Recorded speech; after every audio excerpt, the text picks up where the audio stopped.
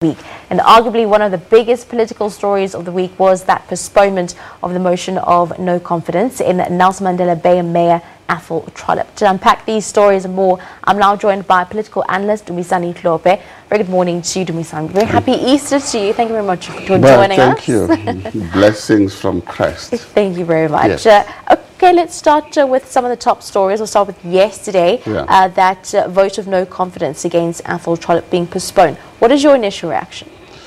Well, I think moving forward, it presents both political sides of the contestation an opportunity to continue to lobby and try to mobilize other, additional support base.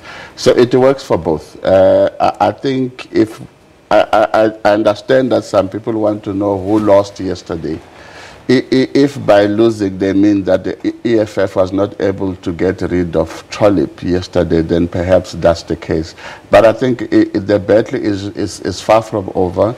And from where I'm sitting, I think the biggest implication of all of this, one is the disturbance of service delivery at Nelson Mandela Bay Metro.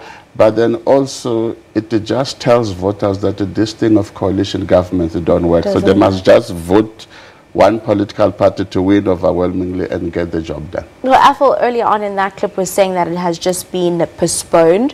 What then do you think we could see coming out of it if it does actually take place in the next 14 days? Well, I think there are two things to look into. One is, as I said, is this continuous lobbying and mobilization of other people from both sides of the camp to vote, either with the EFF coalition or the DA coalition. But the second thing, which I think it might work for the EFF, they're just convincing the political spectrum that you don't need the biggest numbers possible. But if your strategy is clear and you are willing to go through it and implement it, you can seriously cause havoc within the political spectrum.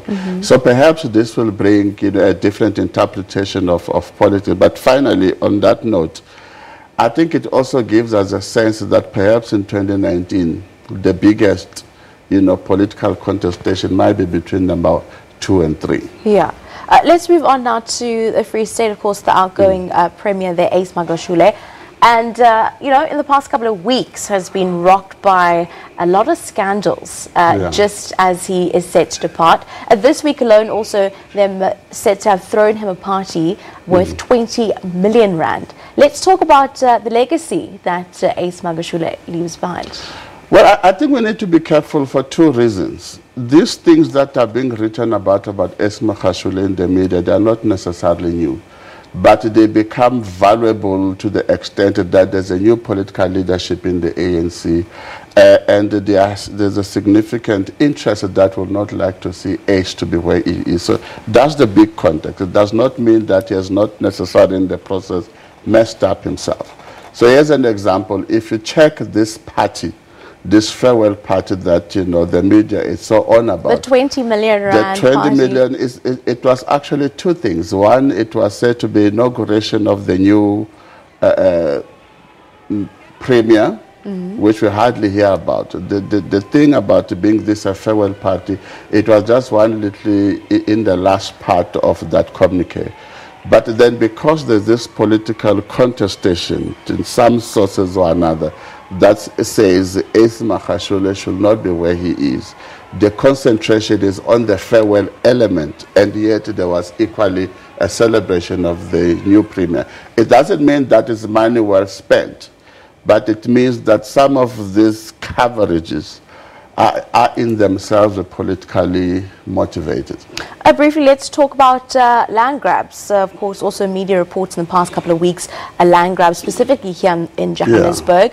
Let's have a look at the reports coming through that political opposition parties are actually behind the land grab invasions. So I'm not sure if I can call it land grab or invasions. How so? Because the people that are involved are on a survival mode. These are people, these are poor people, these are people that are homeless, these are people that have no shelter, these are people that have relatively no sense of income and all of that. So for them, if they recognize a piece of land that can add value to their livelihood, they are more than likely to occupy that land. Now, once you begin to call them land grabbers and invaders, you dehumanize them, you decriminalize their poverty-stricken status. So it doesn't help to sort out the problem that they are going through, because the terminology criminalizes them. So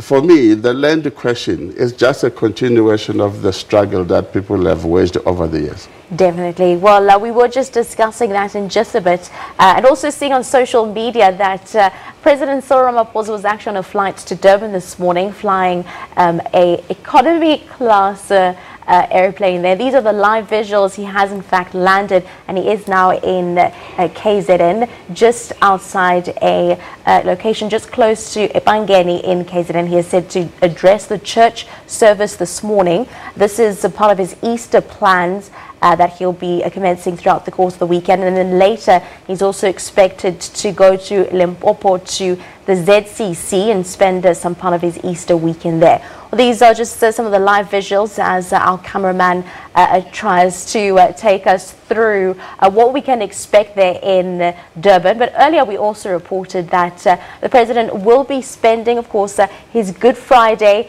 in Moria. As I said earlier, it has not emerged that he is attending a service in eSeQuabwini. Of course, that is where he is in fact now, and we are seeing those visuals there. It is his first visit to the province since he became president. Ramaphosa is scheduled to, of course, travel to the Zion Christian Church service, and that will take place on Sunday. Well, yeah, we've just shown you those live visuals. Then we also have our reporter on the ground.